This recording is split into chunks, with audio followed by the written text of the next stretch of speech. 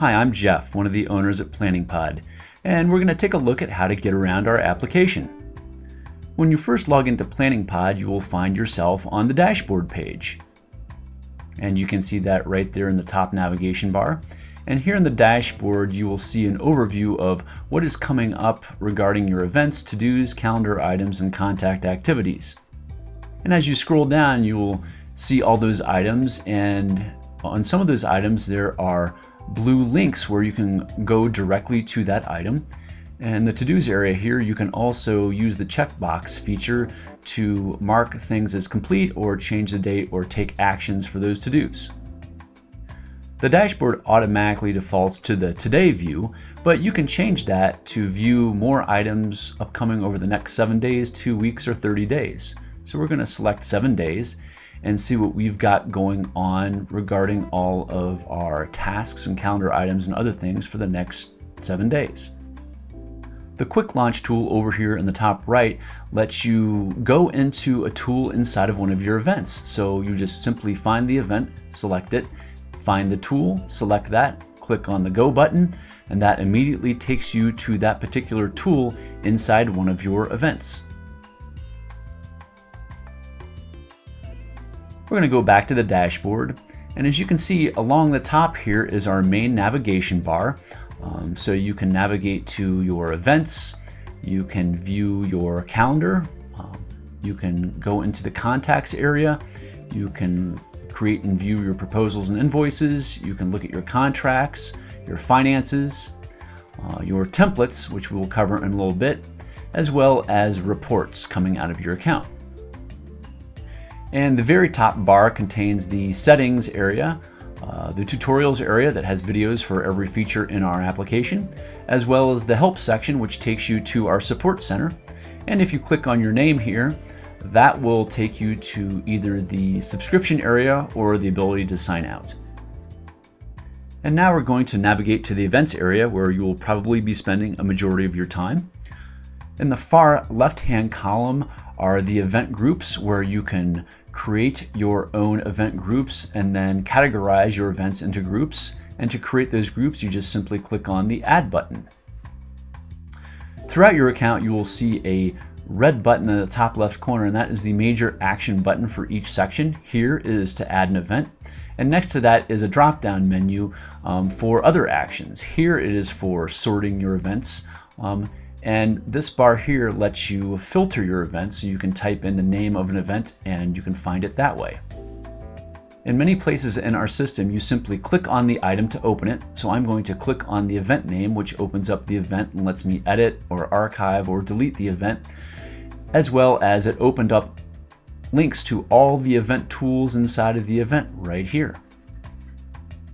A handy feature if you want to see a snapshot of what's going on inside of each tool is the View Event Snapshot link, which just gives you a summary of what's happening inside of each of your event tools. And here you can view more event information like who you've assigned to the event, your vendor list, as well as overall PDFs for the event. And like I said before, here are all the event tools. I'm going to click on the budget tool to go into the budget for this particular event. And inside of each event, here in the left column, you will see the tools for that particular event. So to go to another tool, you just simply click on that item. Here again is our main action button, which is for the budget, adding a budget item. And here's our drop-down menu. And for the budget, it's for managing categories, using templates, as well as PDFs. And like I had indicated earlier, if you need more details about a particular item, you simply click on the item and it pulls open an overview page on the right-hand column for that item. And again, at the top of that item, you will find buttons for things like edit or deleting that item. Another helpful feature of our system are these checkboxes. And when you click on a checkbox for one or more items, you can take an action in bulk for those items. For example, I can click on all those items and then it pulls up an action menu over here to move those items to a category, remove them from a category, attach vendors to those items, and whatnot.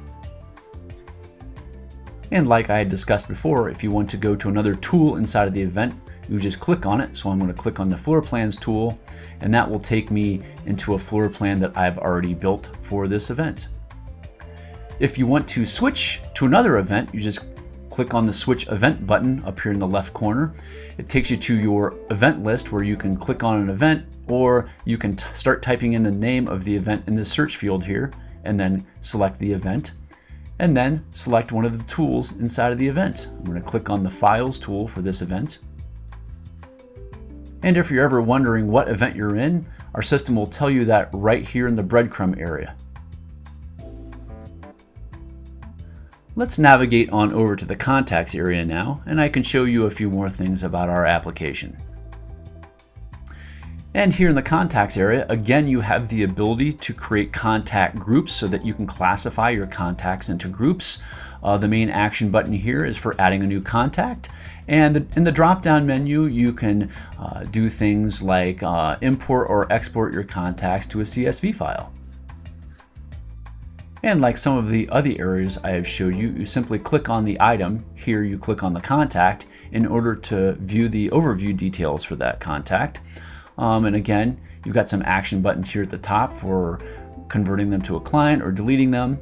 And here in the far right column, the blue links let you do things like edit the contact, manage their access to your account, add contact activities, or add files to this particular contact.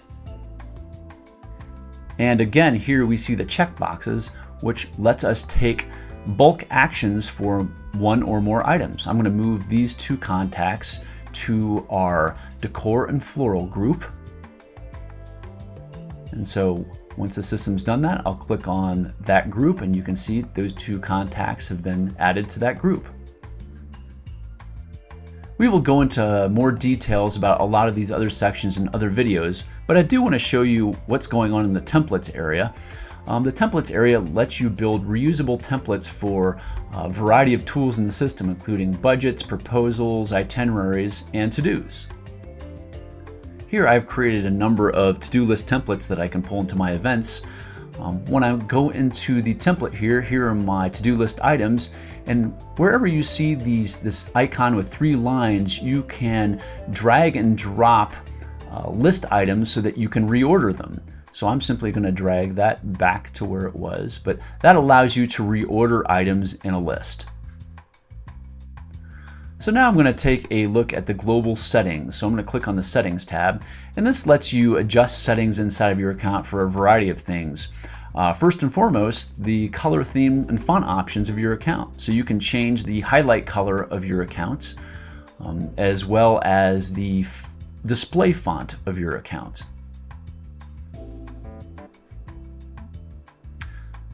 I'm going to stick with the sans serif font and the lime green color. This settings area also lets you adjust the email for receiving notification emails. You can change the currency symbol, the date, time format, and time zone.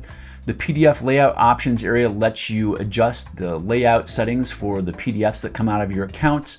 The company logo area is where you can upload your logo that will display in your dashboard and also in your PDF headers. And there's other settings here too for your account. The tutorials area contains videos that you can view on using every tool and feature inside of our system. You just click on the blue arrow there, it'll pull up the video, and you can learn more about all of our tools here. And finally, the help section takes you to our support center, where you can type in questions. If you've got questions about how to use a particular tool, the support center will give you suggestions on articles that will help you learn more about that tool. And if you don't see what you need there, you can simply click on the Email Us button in the right column here to send us an email that will turn into a support ticket. And we reply to emails every day of the week. And you can also reach us by emailing us at support@planningpod.com, or you can call us Monday through Friday from 9 a.m. to 5 p.m. Mountain Time at 877-266-3885. Thanks so much, and make sure to watch some of the other videos to learn more about how to use our application.